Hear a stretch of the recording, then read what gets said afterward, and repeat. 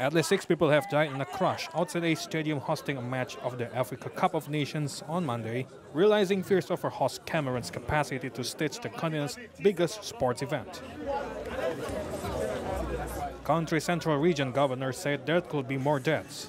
The crash happened as crowds struggled to get access to Olembe Stadium in the capital city of Yaounde to watch the host country play Comoros in the last 16 stage.